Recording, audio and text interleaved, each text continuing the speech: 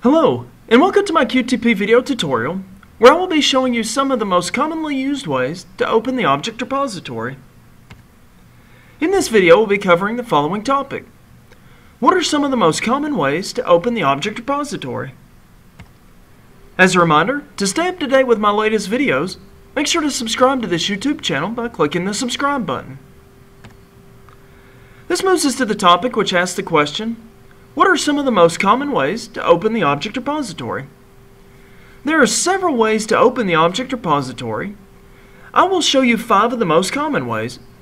The first way I'll show you is by using the menu bar. The second way I'll show you is by using the button bar. The third way I'll show you is by right-clicking on an object reference in a script. The fourth way I'll show you is by using the Solution Explorer view. And the fifth way I'll show you is by using the Toolbox view. So I'll now flip over to QTP so I can show you examples of each of these. As you can see, there is already a basic script loaded in the window. Now what this script does is it launches the Windows sample flight application that comes with QTP. It sets a username value into the agent name input. It then enters a password into the password input. It clicks OK to submit the login credentials, and then once the Windows Sample Flight application opens, it clicks to close. I'll now show you the first example on how to open the object repository, and in this way we'll be using the menu bar from within the main QTP window. So look up near the top of the window and locate the button that says Resources. Once you find it, click it. Then look for the button that reads as Object Repository. Once you find it, click it. You'll notice that once I click the button, we're now presented with the Object Repository window. And you'll see that title in the top left corner of the window. I'll now click to close this. I'll now show you the second example on how to open the Object Repository. And in this way, I'll be showing you how to use the button bar. So again, look up near the top part of the window and look to the button bar. Now on my button bar, this is near the far right side of the buttons that are showing. And my object repository button looks like a brown box with a red house laid over top of it. So once you find it, click it. You can see that once I click that button, I now see the object repository window. I can now click to close this window. I'll now show you a third example on how you can open the object repository window.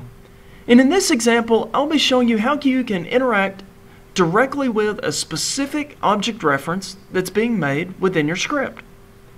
For this, I'll be looking to line 5 in my script. In line 5, there's 2 different objects that are being referenced. The first object is a dialog window, and the second object is a WinEdit. Now, as you can see, after the word WinEdit, there's parentheses, and then quotes, and then the words agent name. So, the specific WinEdit that is being referenced here is the agent name object.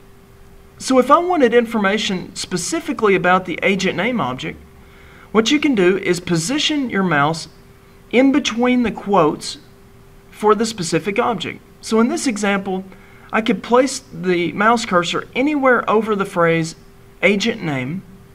So once you've done that, right click. Then in the pop-up menu that will appear, locate the Object Properties button. Once you find it, click it. You'll then be presented with an Object Properties window. Now this will give the property values specifically for this one input. So as you can see, there's a native class property and an attached text property. Now this gives information on this one specific object. However, if I wanted to see this object in the full Object Repository window, you can locate the View and Repository button, which is located in the bottom left corner of the window. You could then click it. It will now open up the full Object Repository window, and it will show all of the objects that is in the Object Repository. And it will come defaulted by highlighting the object that you had just been looking at. So as you can see, I still have the agent name object highlighted, and here's its property information. I'll now click to close this window. I'll now show you a fourth example of how you can open the Object Repository window. And in this way, I'll be showing you how you can use the Solution Explorer view. If you do not already have the Solution Explorer view open and visible in your window, look to find the menu bar near the top of the window. Then on that, locate the View button. Once you find it, click it. Then in the drop-down menu that appears, locate the Solution Explorer button. Once you find it, click it. You'll notice that once I click the Solution Explorer button, I'm now seeing the Solution Explorer view along the left side of my window. As you can see, there's a hierarchical tree being presented with plus signs and minus signs. You can click a plus sign to show the contents of a folder, or you can click the minus sign to hide the contents of a folder. What we're going to do is click the plus sign to the left of GUI Test 3, which is the name of my test. Once I did that, I'll then be presented with a list of the actions in the test. As you can see, I only have one action, and it's called Action 1. So I'll now click the plus sign to the left of Action 1 to show its contents. I now need to find the object repository, and you can find the object repository by looking for the icon that'll look like a brown box with a red house on top of it. Once you find that, right-click that button. Then in the pop-up menu that appears, locate the Open Repository button. Once you find it, click it. You'll then be presented with the Object Repository window. I'll now click to close the window. And I'll also click to close the Solution Explorer view.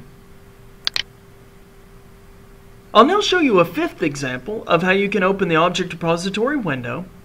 And in this example, we'll be using the Toolbox view. If you do not already have the Toolbox view open and visible in your window, look to find the menu bar near the top of your window. Then locate the View button on the menu bar. Once you find it, then click it. In the menu that appears, locate the Toolbox button. Once you find it, click it. As you can see, once I click the Toolbox button, the Toolbox view is now appearing along the left side of my screen. There are a few different sections in the Toolbox view, but the section where we need to look is the Test Objects section. Now for this example, I would like to look to pull up the object property values for the agent name input. So for this, I need to locate the login entry. I'll then see a right pointing arrow off to the left of this entry. I'll click that right pointing arrow to expand its contents. I'll then look to find the agent name entry. Once I find it, I can right click on that agent name entry.